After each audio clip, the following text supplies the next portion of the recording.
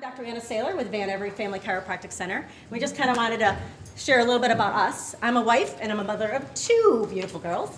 I went to Michigan State. I have my degree from Parker Chiropractic, and I've been practicing for 17 years. So I've been in Royal Oak at Van Every for 17 years. I have a diplomate in pediatrics, which means I have an additional 3-year degree working with kids. So when we actually say we specialize, we do specialize with children.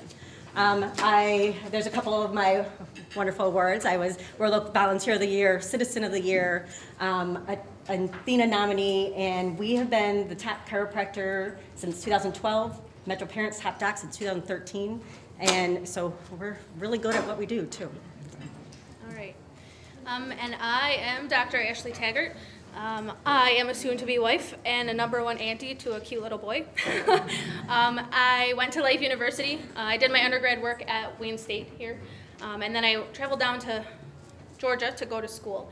I graduated in 2011, and while I was in school, I was also able to get extra certification in pediatrics. I have half of Dr. Saylor's degree, her diplomate, so I'm working on completing the rest of it, but one step at a time. And I am also Webster Technique certified, which is a specific technique for pregnant mothers. So, been in practice for 5 years, and been really enjoying working with Dr. Saylor for the past 1.5 years. So this is our why. These are my beautiful daughters. This is Bryden and Brick. I'll get emotional. Children are meant to be healthy and happy. My kids are the most beautiful kids, and I love them to death, obviously. I had someone say a while ago, "You're so lucky." And I came home to my husband, I'm like, someone told me how lucky we are and how they're so happy and they're so healthy. And he's like, it has nothing to do with luck. They're healthy by choice. They're not healthy by chance. They've been adjusted since birth, basically. We eat organic. We make choices every single day to keep them healthy and happy. So that's our saying here, it's healthy by choice. It's just not by chance. So. Right. And that's my nephew. So he's been adjusted since he was 3 hours. Well, I adjusted his first adjustment was when he was 3 hours old. So he's incredibly healthy and happy, and obviously full of a lot of attitude. You can tell by his face. So our goal with working with kids is to put things in.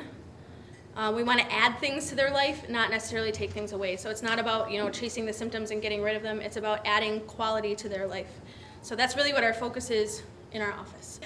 We have a mom here today that has first-hand experience. My name is Joanne Shango. I'm an educator. I've been teaching in Montessori schools for the past 25 years, and thought I had pretty good experience to raise children, and did with my first two. And then my third child, he was a little bit different. And turns out he had sensory processing disorder, and that was hard. We didn't quite get it because it kind of seemed like just behavioral, it's just attitude. And he'd been adjusted with Dr. Saylor since he was about 8 months old. He'd had chronic ear infections, and she was growing to know him, and she was like, I think maybe it's behavioral, but there's something else, And so we started doing OT for sensory processing, and it was pretty effective. While we were doing that, I actually made a choice to not do the chiropractic because I wanted to just, see what was OT doing. And about halfway through it, I urgently went back to Dr. Saylor and said, he really needs an adjustment. And it kind of helped even click the OT with the chiropractic, and was really helping him a lot. And so then he did really well for about a year. In his sensory processing, he's really sensitive to sound. He's also sensitive to touch. And it comes out in a very aggressive way that seemed very extreme and unnatural, particularly with sensory kids. The touch that feels like this when somebody just brushes you by, it feels like somebody punched them, and so then they punch back. And yet nobody would see what happens. So it was completely, instigated, not instigated. He's just picking fights, and we just really didn't know what was happening. And he was labeled. He didn't, no, I'm going to get emotional. His 4-year-old year, he didn't get invited to any birthday parties outside of Brighton's. And it was so hard because he was at my school where I'm the principal, and I understood it. I understood why they weren't inviting him, but it was really, really hard. About this time last year, he was doing better, and he came to me and he said that he wanted to go back to therapy. And I wasn't as consistent with the chiropractic. She's my neighbor. We get there pretty often, but not as consistently as we had been. So I called the doctor and I said, he's asking to go back to OT. And she said, then, you know, he knows his body, so listen to him. And we started going to OT and he started regressing, which is not normal for sensory process, you know, kids with SPD. So then I had to ask the hard question. First of all, are they doing their job right? Like, what are you guys doing wrong? Like, are you making a mistake here with his therapy? And they said no. And if he's regressing, then maybe it's something else. And the signs were not pointing overall to him being autistic, but it would be the only explanation for a kid with SPD to go backwards. So I freaked out, went to Anna, and she was kind of feeling like, you know, maybe that was coming up, which really freaked me out. And the pediatrician said, well, let's do a few things. And she, you know, sent him to get allergy testing and all of this kind of stuff. And she wanted to have a neuropsych exam. And I was contemplating it. As an educator, I'm not big on labels. I'm a Montessori educator. We don't do labels very well. And so I was kind of freaking out, and I backed off of it for a little bit because my gut was telling me he's definitely sensory, but maybe not autistic. And it'd be okay, you know, he's a great kid, but I wasn't feeling that was the right thing. We started diligently going to Dr. Saylor, and the difference in my son is extraordinary. She's so intuitive with her adjustments, and she can adjust for emotional things, and she can adjust for physical things, and piecing it all together. And he walks into the office with her, and he's like at peace. It's like from 8 months old, he'd walk in and she'd come over with this tool that should be like scary because it looks like a gun, and he's like, oh, and would get adjusted at 8 months and feel at peace, and now at 5.5 and feels at peace. He asks for adjustment before he can tell her where he wants to be adjusted. She's there, and he's basically saying thank you, you know, to her. He's a different kid. Today we were at gymnastics, and a neighbor that hasn't seen him in over a year just looked at him, and she doesn't know his story really, but she said, wow, he's a different kid. And I said, yeah. And she's like, what's going on? And I said, well, why do you think he's different? She's like, he's slower. And he was having a bad day today, just so you all know, because he still has those, you know. And he was having a rough day. And she was like, whoa, like huge difference with this kid, you know, like, and I said, what? And she's like, he's making eye contact. I could actually hear all of his words, because he's always been able to talk. He started talking out of the womb, but he was always talking in fast forward, like faster than I'm talking right now, and because I'm nervous. And she just pegged it. I mean, within 35 seconds of seeing him today, she was like, different kid, and this is the kid that a year ago we thought maybe it's not just SPD, maybe it is autism, and regular chiropractic care. She saved his life. He'd be a different kid. He'd be a kid without friends. He used to vocalize and say, oh, when he'd have his really rough days, he'd say, nobody likes me, I have no friends, I'm the worst person ever. And he has friends, and he's like, who's coming over to my house today? You know, can I have a sleepover? And this is a kid that we couldn't even contemplate that a year ago. And he's been adjusted since birth, but since we really started pegging that this could be something that could really spin out of control, diligently 2 times a week, sometimes 3 times a week, she saved his life. He's an amazing kid that's top of his class now, and believes he can do anything. And he has friends, and it's really, really great.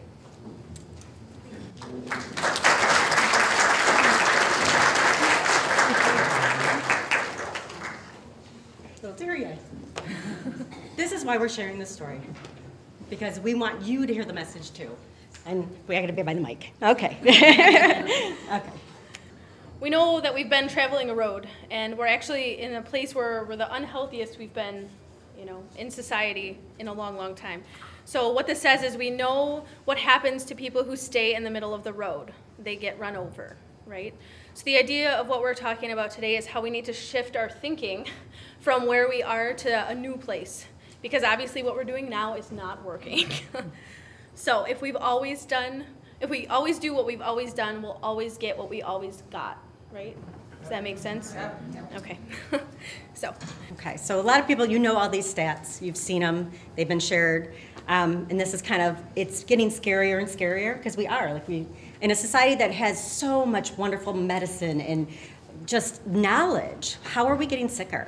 Like, how are our kids getting sicker? And how are we as society getting unhealthier?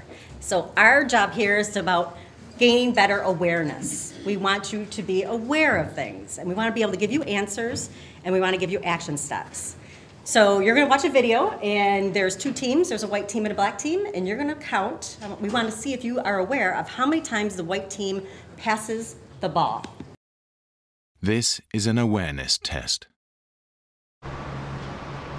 How many passes does the team in white make? Go!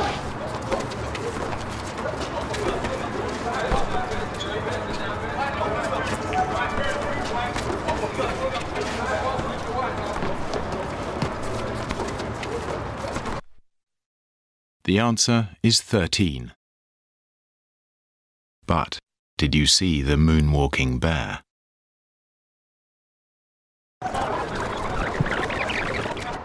Go!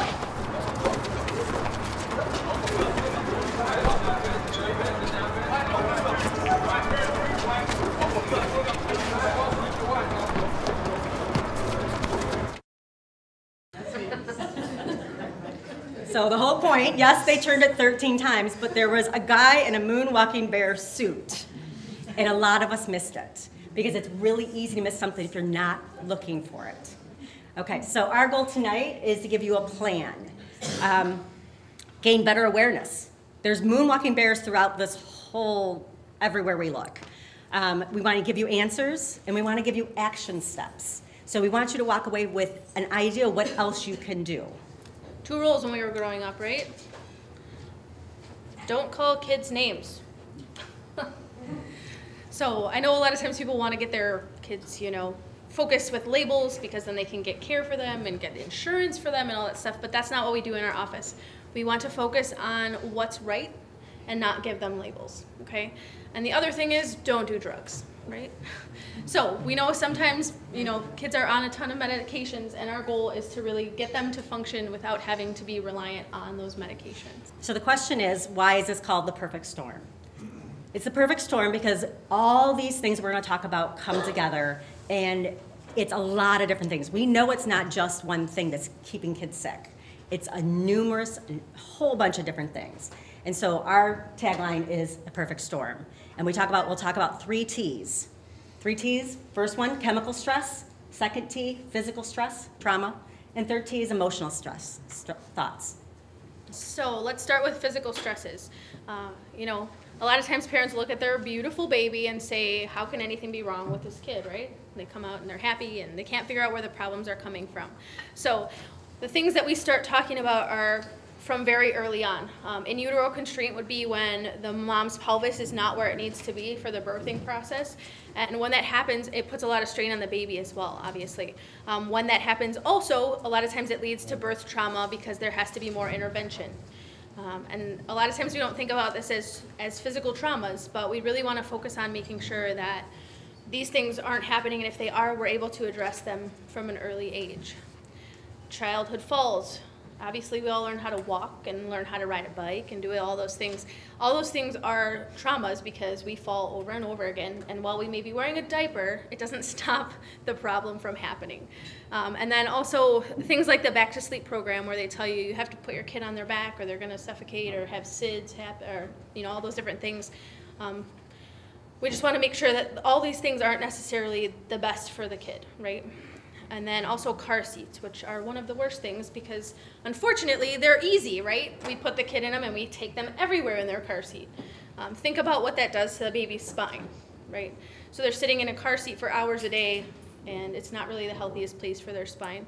And then also those other things like the baby wearers and the bouncy chairs and all those different things put different stresses on the body. So all these things cause problems and cause stresses that are physical on their body. You know, this is America's Funniest Home Video, right? We've all seen them and we all laughed.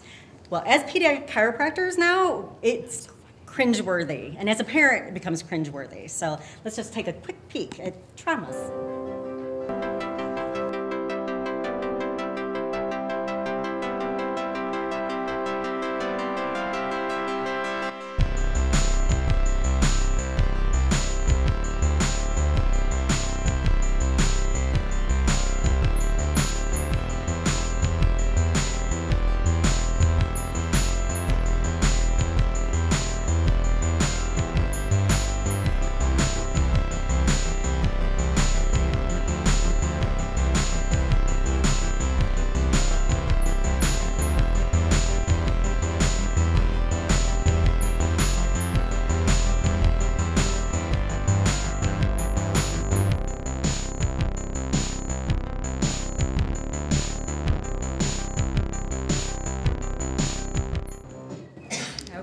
So it is okay to laugh because it is America's Funniest Home Videos. But you know, we watch it from a different standpoint. So a lot of times we'll ask patients like, oh, any traumas? No, no. And it's like, okay, yeah, maybe not. Okay. So we also talk about the second T, it's toxins. And toxins is chemical stress. This is not only what you put in your body, but what you don't put in your body. So really quick, talking about preservatives, pesticides, processed foods, sugars, a lot of different environmental chemicals, antibiotics, vaccines, other drugs, anything that they're putting in these children, it can be a chemical toxin to their systems. So this I found fascinating. This is a study. It was published in 2005. So think about it 10 years later. Okay, it's 10 years of much more stress, much more toxins, much more chemicals. In healthy umbilical cord blood, 287 chemicals in the umbilical cord blood. Think about that. The baby hasn't even been born yet, or it just had been born, and it already has 287 chemicals detected, 180 that cause cancer in humans and animals. Do you think if they did this study now, it would be a little higher than this? Like when I read this scares me to think this much before the baby's even born. And the last one that we talk about is thoughts, or mental and emotional stressors. So we see these first two stressors a lot more in younger kids, but this one doesn't usually come around until they are in school, because we see that they're having to manage making friends and manage classes and manage homework and all these different things. And as that happens, we start to see the emotional stresses pop out with the kids. So, you know, we want to make sure that it doesn't just impact the life of the kid when they start to have these emotional stressors. It starts to impact the teachers because they have to deal with it, and the parents because they're trying to manage their kid when they're not with them. And all the people that come into contact with the kid on a daily basis have to help manage the emotional stresses that come along with these thoughts or stresses. Things like pregnancies, because they scare us a lot of times into doing things that we don't necessarily want to do. Emergency deliveries for reasons that they have to be delivered. Sometimes also planning things like cesarean sections. It's just happening more and more. Longer NICU stays because kids are being born premature. And then we lived, obviously, fast-paced, high-stress lifestyles, which doesn't really help. And then obviously getting labeled and going to school and having to manage your label when you're trying to make friends can be really difficult for these kids. So everybody remember the 3 T's, right? Trauma, thoughts, and toxins. And that's the big thing where we talk about. So this is the perfect storm. So when you think back, if you have a child in mind that you've been thinking about, or children, or grandchildren, and you start looking at all the different things that we just talked about, all the different T's, all the different stressors. I mean, fear-based pregnancy we talk about a lot because we look at society as a whole and they're scaring us. I've had 2, and they scare you. They scare you into doing things that maybe you don't want to do. They scare you into thinking that you have to have a C-section. It's just much more about a stress. Birth intervention, we talk a lot about induction. So for me, if your body's not ready to have a baby and you get induced, think about what it's doing. You know, it takes a lot to get your body ready for a pregnancy. And induction, I think of it as a pile driver. So you think about what's going on with this baby, and that sounds awful, but that's kind of what happens. And then we have things that happen later. We have colic, which poor sleep. We have difficulty nursing. So a lot of times, my first question to a new mom is, does he go to one side of the breast, not the other?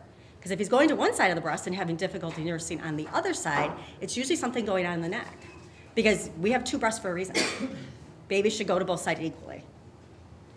Chronic ear infections. So all these things are the perfect storm. They just keep going. And I've been in practice for 17 years, and taking histories, this is what we're finding. This is what happens over and over and over again. I'm sorry about that. But then we have chronic use of antibiotics, and then we have chronic vaccines, and then we have toxic food, and then video games. Lots and lots of video games. And we're seeing, not just video games, because all of you guys are guilty of it too, cell phones, texting, head forward posture. Okay, this doesn't feel good, and it's not getting better. We're seeing more and more kids with really, really bad posture. We're seeing more and more young kids, young teenagers with chronic arthritis in the neck already starting. You shouldn't have arthritis in your neck until you're 80. That's my philosophy. And we're seeing it in 20s. And this can lead to the perfect storm. So this talks about all the different things that when you start looking at it, it can lead to. All right, so what is chiropractic? You're probably wondering why we're here and what we're going to do about it, right? So what our goal is to connect, obviously, perception and coordinate behavior. So you can see the function of the nervous system is to perceive the environment and coordinate the behavior of all other cells. So it's more than just neck pain and back pain, headaches, and all the stuff that we think of when you think of a chiropractor. And that's why we're here tonight, is to educate you about how we do a lot more than that. Okay, so our goal is to let you know that these diagnoses is almost every one of them, if you think about them, it's a lack of perceiving the environment correctly and then coordinating what's going on, right?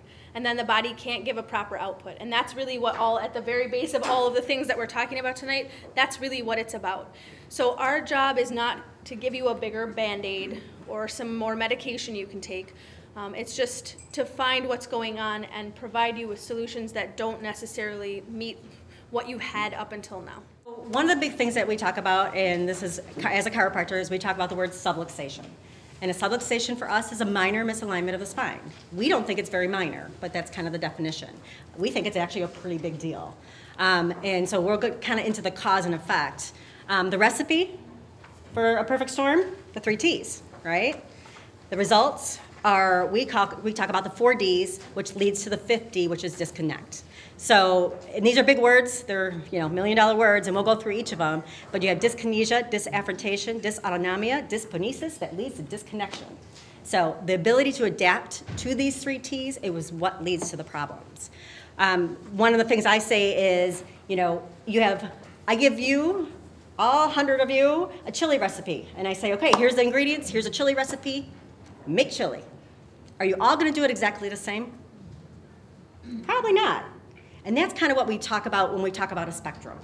So they're not all the same. So even if someone has the ADHD label, they're not all the same. There's 100 different versions of that, even though they're the same ingredients.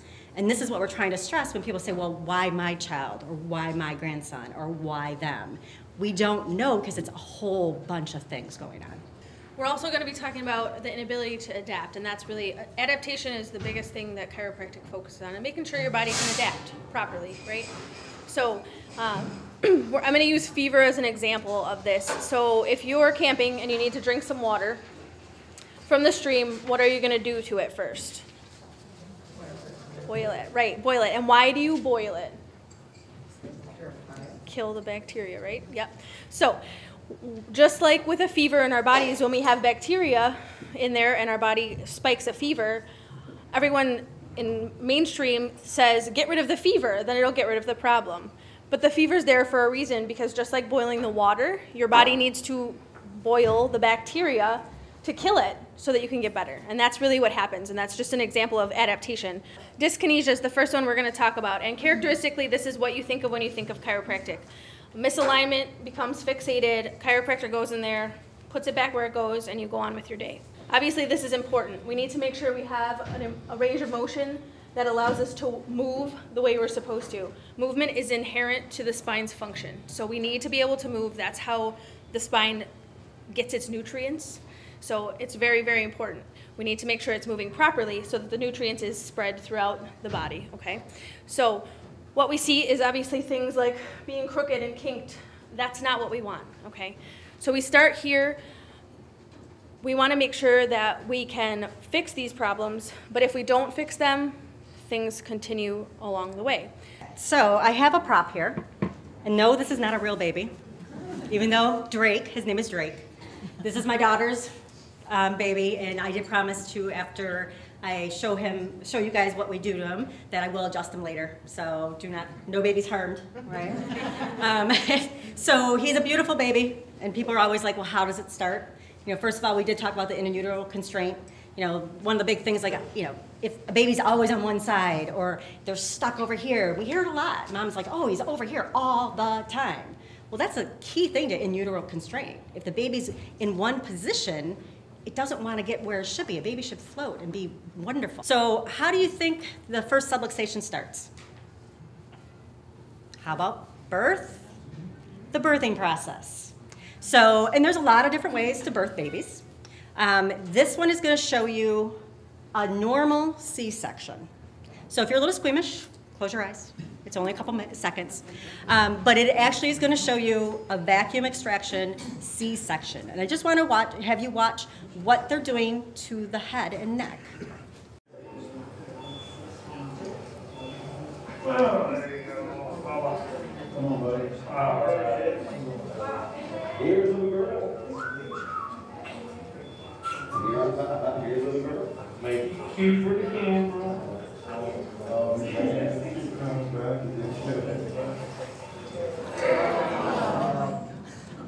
Okay, so there's a reason why they don't let you videotape C-sections, right? This is a little peek behind the blue curtain. So if I were to give you this baby, brand new baby, what's the first thing I'm going to say? Hold his head, cradle his neck. Versus if I were to do this,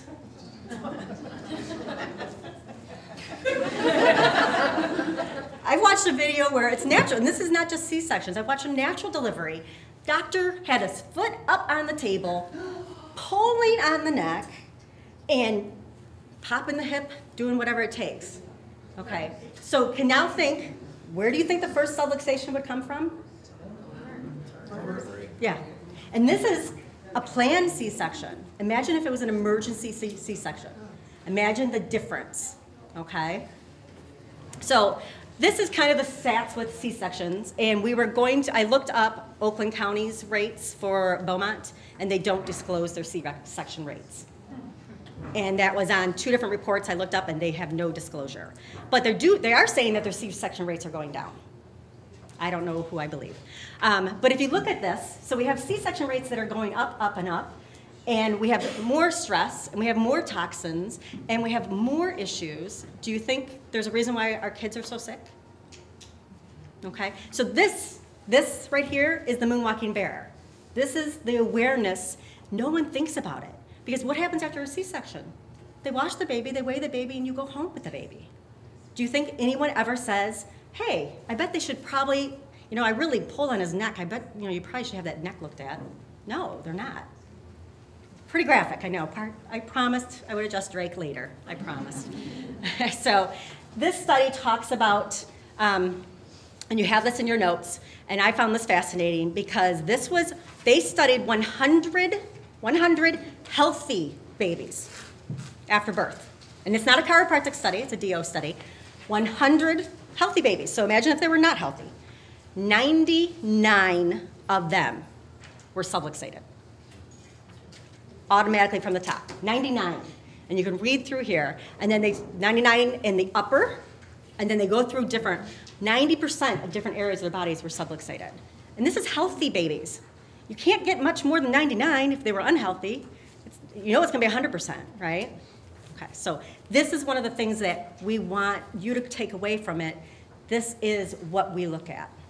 So birth injury and how it impacts things. And what this is saying is the biggest thing for us is we want to see how things can be changed, right?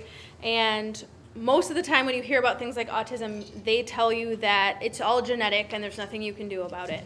But the research is starting to say that it's also about epigenetics, which is the environment that the body is in. So it's not just about genetics, it's about how your body is perceiving its environment and how that can impact things. So it's, like I said, the ingredients are just as important as what's going on from a genetic perspective. So epigenetics, it's a really big field right now. Everyone is starting to look at, instead of just the only thing that will ever impact what's going on in your body being from your parents genetic-wise, the things that we are exposed to on a daily basis, the decisions we make about our lifestyle, all of these things are having a huge impact. So using the deck of cards analogy, a lot of times these kids are born with a stacked deck, okay? Which is really unfortunate. So these lifestyle choices are just as important, if not more important, with these kids. So we need to make sure that we're taking the most precautions when it comes to the things they're exposed to on a daily basis. Interestingly enough, Dr. Saylor and myself and Danelle were at a autism talk over last Friday, and Dr. Herbert, who is actually an MD, she works at Mass Gen, Massachusetts General Hospital, and she's also a researcher at Harvard. A lot of the research she's coming out with now is showing how important this topic is, and it's starting to come out in mainstream. So it's really awesome to see it coming from the other side of the fence, and so we can see that things can be done to change what's going on. It's not just about what you're born with, you have to live with, okay? So these birth traumas that are causing these motion dysfunctions, like we're talking about with dyskinesia, leads on to disafferentation. So this is where we're going to switch from the physical component to things being more neurological, okay? So we want to drive home the fact that there's actually 7 senses. The ones you normally think about, and then the motion senses, which are our movement and our balance and coordination. And these are very, very important. This is how your body tells you what's going on, okay? That's what proprioception and nociception are. So nociception is the bad stimuli. Proprioception is the good stimuli, and we want to make sure that they're working the right way. This is just a short video about, and it makes really a lot of sense about the brain. Some kids are really bouncy and can't sit still. Some kids aren't very coordinated. Some see food as a pile of toxic goo that hurts their mouth and jangles their taste buds. School might be a mysterious place where things don't make much sense. If this sounds like you, you may have sensory processing disorder, and we're going to explain it here. Your body has 7 senses: vision in your eyes, hearing in your ears, touch in your skin, taste in your mouth, and smell in your nose. And you have 2 movement senses: your muscles and your sense of balance. In sensory processing disorder, these senses don't communicate right with your brain. Think of the nerves connecting your brain and senses as a set of roads. Those roads should be smooth superhighways so that the senses and brain can communicate fast. If you have sensory processing disorder, then some of your roads are bumpy and rough. You can also think of the senses as having a broken volume control. If the volume is too high, you will feel your senses too strongly. If the volume is too low, you won't feel sensation at all. In fact, you'll want more. Some kids overcome these problems as they grow older.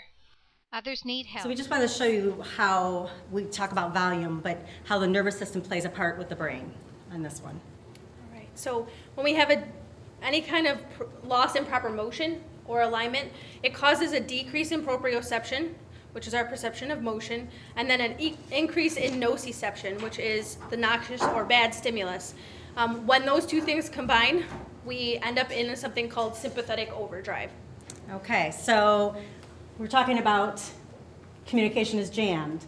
So look at this, basically between his thumb and his ring and his index finger, all subluxations start there. Okay? My big thing is, any idea why a lot of the subluxations that we see with newborn babies are on the right side? Any clue? Because at most, 90% of the doctors are right-handed. So think about delivery process. Your right hand is your dominant hand. Your left hand is your guide hand, whether it's a C-section or a natural delivery. So take the baby with the right, pull. What do you think it's doing to the right side of the neck? It's jamming the right side of the neck. Where, look at, he's right-handed. You can tell it's right-handed dominant, and it's all right under that, right under here. Proprioception is the movement of the spine. 60% of proprioception comes from the spine itself. 1/3 of it's in the upper part of the neck. So upper part of the neck. Second is in the sacrum. Any clue where the 3rd part of it would come from? We will give you a hint. How about this? I want to have you watch this video and see if you can figure out where the 3rd biggest, largest proprioception. Now watch it in slow motion.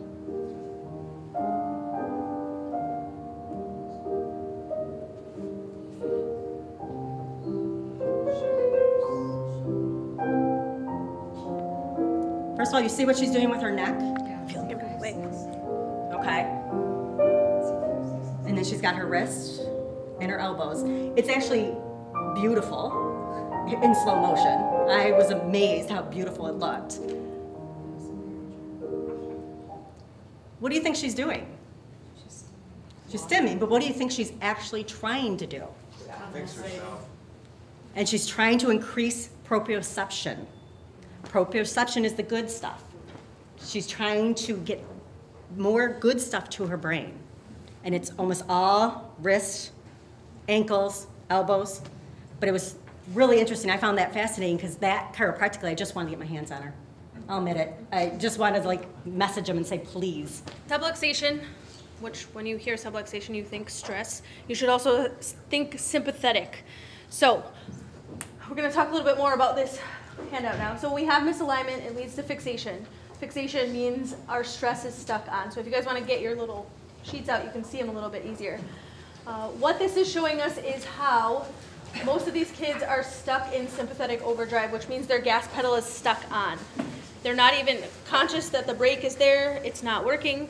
So what happens when we see this is these kids have this cycle that they stay in, and they continue to get worse and worse. It turns into a vicious cycle. So what we want to do is teach them how to pump the brake, because obviously we don't want them to slam on the brakes. That would be just as detrimental to their health as having their sympathetic system stuck on. So gas pedal, think about it like fight or flight. You're being chased by a saber-toothed tiger. You're not going to stop to go to the bathroom or eat a steak, right? That's really one of the focuses. So we want to make sure that their body is able to do both of the things. When we see parasympathetic system, it is your rest and digest system. So these two things can't happen at the same time. Like it says in there, you can't be in growth and protection at the same time.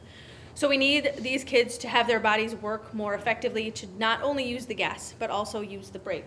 And you can see in there, those thoughts, traumas, and toxins over time start to add up, and that's why we get stuck on this red side over here where we're gas pedal to the floor, cruising through traffic, hitting stuff. The gas is on all the time.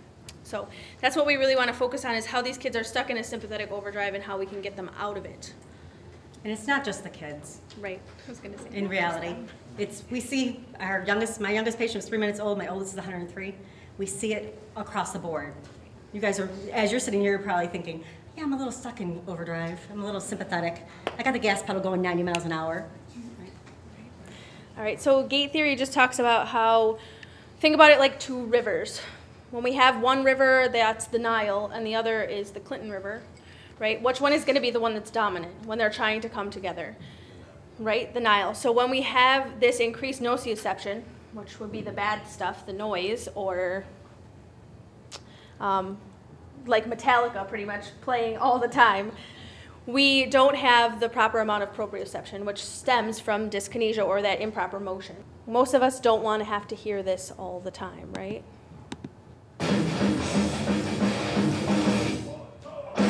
This is where these kids are stuck, okay? Not so pleasant. There's a reason why they don't play that on an elevator. Right? Instead, we get to listen to this on the elevator, right? This is a normal elevator music. It's calm, it's relaxing. This is not where they live. They live in that, like, ah. What happens, dyskinesia, disafferentation, we lead to dysautonomia. So this is when our autonomic nervous system is not functioning right. So your autonomic nervous system controls every possible thing you can think of, okay? Every cell, every tissue, every organ in your body is controlled by this. So when we have imbalance there, it leads to problems in the major systems, okay? So you can see on the sheet that looks like that, which is at the back of your folder, we have A, which would be the spine, impacts B, which would be the organs, the glands, all of those different things, and in the very end leads to the things we see in C. We see ear infections, digestive system. A lot of times you'll know that these kids are on very restricted diets. And the endocrine system, that is what lets out all of our hormones. So hormonally speaking, if they're in sympathetic overdrive, they're on like cortisol, which is your stress hormone, is being released constantly into their body, which is unfortunate and leads to a lot of other things. So think about it like a light bulb. When you get home at night and you see that you walk up to the porch, the lights are out, you go inside, all the lights are still out. you're not gonna go and get a bunch of light bulbs and replace all the light bulbs, right? You're gonna go to the breaker box and fix the breaker. And it's the same idea with chiropractic. We wanna fix the breaker so that the lights will work. So you can go, and I'll just jump in, but with the breaker, you can go in the dark and feel down with your eyes closed in the dark, right? You would know which breaker is flipped, and you would flip it back. Why do you think the breaker flipped? Maybe stress somewhere, overload somewhere in the house? And what is the breaker doing?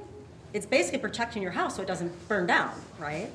So you can flip it back if you're not taking care of the stressor or something that's plugged in, the 8,000 things that are plugged in, it's gonna flip again, and it's gonna flip again, and it's gonna flip again, and again, and again.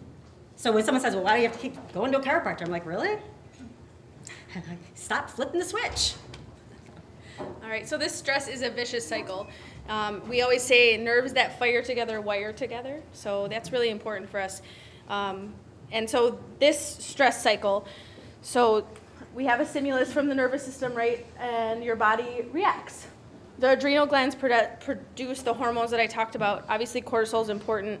Also, epinephrine, all of those things that give you that appropriate stress response.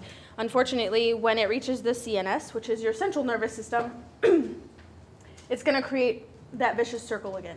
So it's impacting amygdala, hippocampus, frontal cortex. This is all of the places that all of these behaviors that these kids have come from. Okay? When they're not getting the right input, they can't have the right output. Okay? So when we get up into the HPA axis, obviously hypothalamus talks pituitary, adrenal glands, and more cortisol is let out. So we see it just keeps going sympathetic response over and over and over and over again. So a few of the things that can impact this, think about, we have a lot of people that are doing in vitro fertilization. So we talk about this from a perspective of your body is not able to get pregnant for a reason, unfortunately. And it's a lot of times because the parent themselves is stuck in this circle, okay? But then we go in and we step in and we get them pregnant with 2 or 3 kids. And then those 2 or 3 kids have to be born early, right? And as your body develops from, you know, little sperm and egg, your body's in sympathetic. So these little forming fetuses are in a sympathetic response all the way up until just before they're born. So about 34 to 36 weeks is when their parasympathetic system starts to kick on. So when you have these children born premature, they're actually being born without having the formation of their parasympathetic system. So they're already behind when they are born, which is unfortunate. So these preterm deliveries actually can cause even more stress on a body that's already stressed from the beginning. We want to pump the brakes. Okay. And the biggest brake for us is the vagus nerve. And we always say what happens in Vegas doesn't necessarily stay in Vegas, because Vegas is the wandering nerve. Its Latin means wanderer, and because it wanders through your whole body. It controls everything. If you look, it's basically controlling all these different systems. So when we're working on the upper cervical part of the body, and all of a sudden constipation starts clearing up, and their digestion starts getting better, and things start moving, it's actually because we're working on the vagus that wanders down into the intestines, okay? And so this is all the different things. Vagus nerve is the brakes. It's how we bring back up the parasympathetics. And just like Ashley said, we don't want to slam on the brakes. We want to gently tap the brakes. Because a lot of these kids are beautiful, and I always say it's like you're a beautiful Ferrari going 90 miles down the road. And it's beautiful to watch. It's not that safe, but it's beautiful. We want to gently tap the brakes so they start slowing down. And that's what we do with the vagus nerve. And you can see all the different things it does, which is awesome. It's my favorite nerve. I love nerves, but this is my favorite one. So This is just another study that we did, which is showing how important the vagus nerve is in creating homeostasis with the gut and the immune system. So it just gives us a lot more information about how these things are actually tying into what we're doing as chiropractors. By stimulating the vagus nerve, we're helping things like the gut, like the immune system, creating better homeostasis, which is balance. That's really what we're talking about. So unfortunately, like I said, you can't be in growth and protection at the same time. So usually when we talk about autism or things like it, we consider it to be locked in. Unfortunately, these kids get hit from both sides, like we've just been talking. They aren't only on the gas all the time, but they're not even conscious of their brake. And so that's where we come in. We need to unlock that. We need to unlock these kids and let them be restored and function at a higher level. and happier lives, really. So the last D that we'll talk about before the disconnected part, this is about output. So dyskinesis defined as a reversible physiological state consisting of unnoticed, misdirected neurophysical reactions to various agents. Pretty much what it's saying is when all of the things that we've talked about are all inputs, right? This is the output. And the output is really what we look at as chiropractors, and that's what we are going to do. We test to see exactly what's happening inside your kid's body, or in your body for that matter, letting us know exactly what we need to do to help, okay? My favorite thing, we don't guess, we test. That's our saying in our office. So someone says, well, can you help this? We don't guess, we test. And we can let you know. We have the most scientific, state-of-the-art equipment in our office that gives us a really, really good idea of what's going on with your child's spine and your spine, okay? So we want to run through some case studies. So these are all case studies within the last month. This is Drew. Drew came to us, he's 17 years old. He actually came in with an ankle injury. Okay, no big deal, right? An ankle injury. He's a sports guy, basketball, baseball, football. You know, looking at his history, he didn't have a whole lot of stuff, but he had a concussion when he was 15. He got hit in the face with a baseball. But he's had multiple sprains. He's like constantly left ankle, right ankle, left ankle, right ankle, left ankle, right ankle. And he had horrible posture. And this is what we're talking about with kids. They don't come in, you know, when we learned, you know, you put a book on your head and you're straight and you sit up straight. These kids are horrible posture. Do you think he might have something to do with proprioception? So I wanted to kind of run through his scans. So these are the scans we do. This is about a month ago. One of the scans, you can see all the black. When you see black, think bad. Black, bad. So, and then we look at this. This should be as close to the spine as possible. It should not have this jaggedy look. If it's in here, it's actually his neck is closed down. He's not even getting any proprioception, any nervous function to his neck. His number, and these are what we do in our office, his number was 906. The average is 120 to 150 is what we're looking for. So he just came in for ankle. 906 total energy. So my analogy with that is, if I told you to squeeze your hands and squeeze them, and everybody just keep squeezing and squeeze and squeeze and squeeze, and just, you know what, keep doing that. Imagine that total energy. So rescan 12 visits later, about a month later. How beautiful does that look? Do you see any black? I mean, he's got a little bit still going on. He's still got a little bit in the neck, but he didn't even have neck issues, right? He came in with no symptoms. Look at this, how beautiful this is. Right here. Still got a little bit in the neck, because the neck, the posture, but his posture is beautiful. And look at the number, 151. He basically said he's a lot calmer. Really? Can't imagine why. So Gabriel, 7 years old, he came in with a lot of stuff going on. Lots of trouble in school, emotional mood swings, trouble listening, all of these things. He never would sit still, and he is as skinny as a rail, right? Tiny little kid, could toss him around. He loves it, but he doesn't realize that it's because of a lot of other things. So his mom clearly did. That's why she brought him to us. So his scans, you can see, he is just, all of his energy is all into, you can see the energy level there. He was at 1,300, okay? And this scan lets us know just how the nerves are talking to the organs and everything. And you can see that there's a ton of stuff going on in there too. So black is bad and red is just almost as bad as black. So we want to focus on those two. After only 9 visits, they were going on vacation. So his mom wanted to see how he was doing before they left. You can see he's not perfect by any means, but his number came down, his total energy number went from 1,300 all the way down to 460.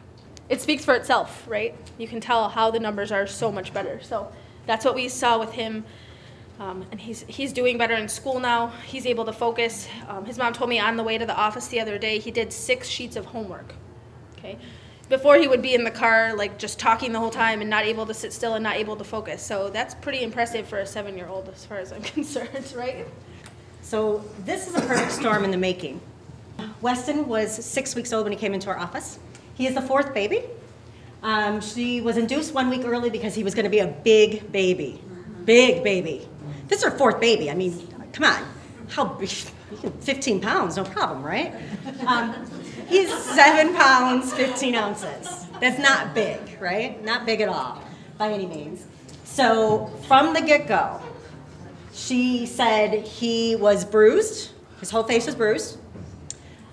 She said that she had a fast delivery, but it was like a pile driver. He had colic from the get-go, and you'll see the testimonial that she says. And he was jaundiced for many weeks, not just 1 or 2 days, weeks is what she said, okay? So, perfect storm in the making. This is the scan. You can see how much black is going on, okay?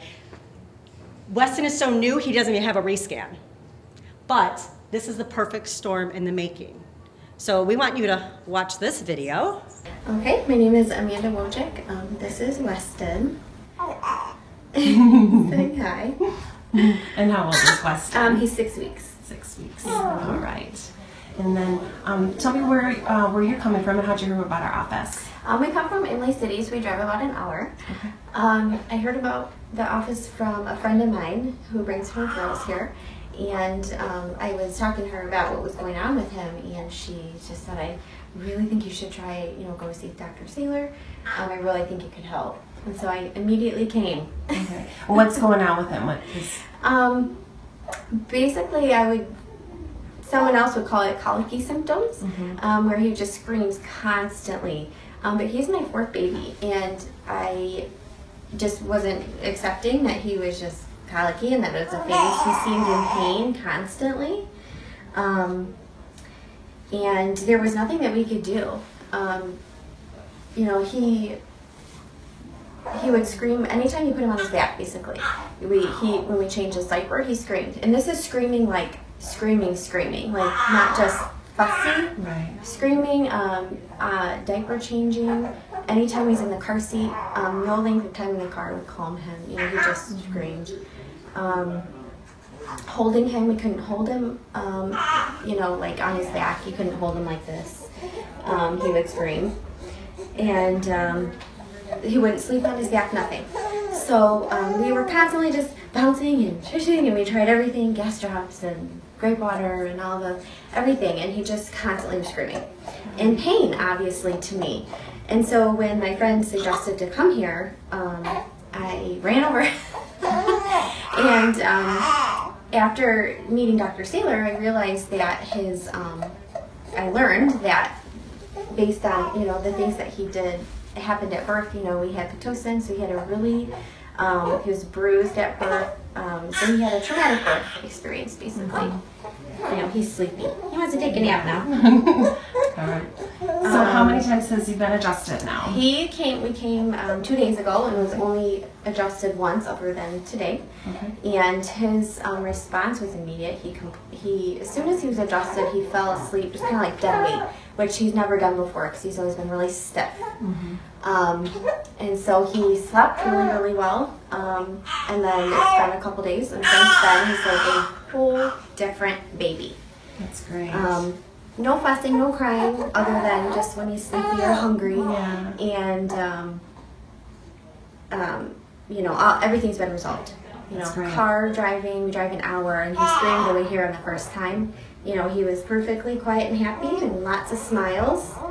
So we have our baby back. That's great. That's great. Well, welcome. We're happy you're here. Thank you. So, one adjustment. This was 2 days later, taped after it. So do you think we didn't stop a lot of different things? So let me kind of fill you in the backstory. So this was her 4th baby, right? She couldn't put Weston down.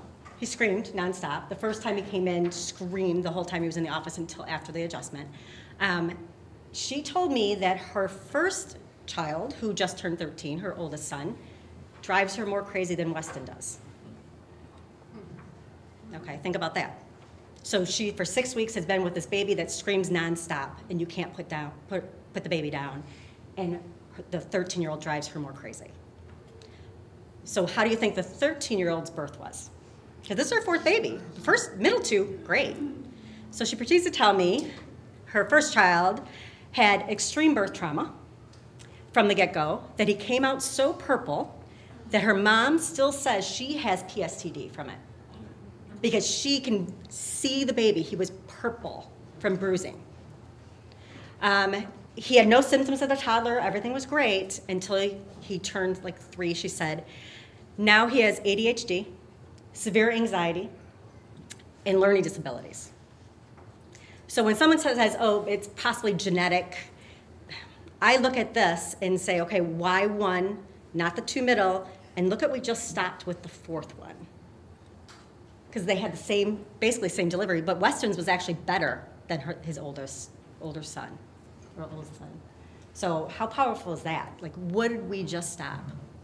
What did we just prevent? And it's never too late, right? But this is why we wanted to show you this. So action steps.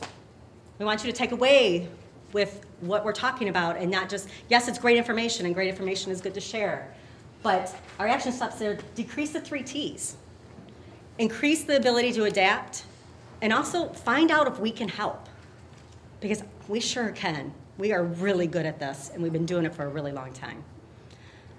It's that simple. So our job basically is to see if we can help. So one of the things you might be asking, like, well, as chiropractors, how do you adjust babies? How do you adjust kids? Is it scary? And we figured instead of us telling you, my beautiful daughter, Brick, will give you a snapshot of what we do. Welcome to Vanderbilt Chiropractic. I'm Brick. This may be your first time, but don't be nervous. It's okay. I'm sure you've got some questions. Well, we're here to help. In this video, we're going to talk to some of Dr. Saylor's patients and their kids, just like me. The first question I have for you is, does chiropractic hurt? When my back is hurting, KST helps it, and it makes my back stop hurting. It tickles. It does? When I get adjusted, it tickles. It kind of tickles a little bit. It doesn't hurt at all. It's tickling. It doesn't hurt at all. It just tickles a little bit. It makes me feel good. It feels like you're happy and getting healthy again. Does it hurt? No. Does it feel good? Yeah. How does the adjustment feel? Like weight. But when you tap it, it feels a lot. It feels good. Is chiropractic scary? I'd say it's okay. It won't hurt. They have like a jungle room that you could probably go in, and maybe they'll give you some toys to play with or something. This is one of the videos that we have our kids watch, or your kids watch, so they know it's not scary, that it's not coming just from mom or dad or us, but it's coming from other kids. And I swear I didn't realize how much it tickled until I watched this video, because every single kid said it tickled. I was like, oh, wow, okay. So we have one last video for you. I am part of a lost generation, and I refuse to believe that I can change the world. I realize this may be a shock, but happiness comes from within is a lie, and money will make me happy. So in 30 years, I will tell my children they are not the most important thing in my life. My employer will know that I have my priorities straight because work is more important than family. I tell you this, once upon a time, families stayed together. But this will not be true in my era. This is a quick fix society. Experts tell me 30 years from now, I will be celebrating the 10th anniversary of my divorce. I do not concede that I will live in a country of my own making. In the future, environmental destruction will be the norm. No longer can it be said that my peers and I care about this earth. It will be evident that my generation is apathetic and lethargic. It is foolish to presume that there is hope. And all of this will come true unless we choose to reverse it. There is hope. It is foolish to presume that my generation is apathetic and lethargic. It will be evident that my peers and I care about this earth. No longer can it be said that environmental destruction will be the norm. In the future, I will live in a country of my own making. I do not concede that 30 years from now, I will be celebrating the 10th anniversary of my divorce. Experts tell me this is a quick fix society, but this will not be true in my era. Families stayed together once upon a time. I tell you this, family is more important than work. I have my priorities straight because my employer will know that they are not the most important thing in my life. So in 30 years, I will tell my children, money will make me happy is a lie, and true happiness comes from within. I realize this may be a shock, but I can change the world, and I refuse to believe that I am part of a lost generation. So we just wanted to say there is hope. looking at things in a different way. And you know, you read it one way and then you read it another. So there's options and hope, and that's what we're here to share with you guys today.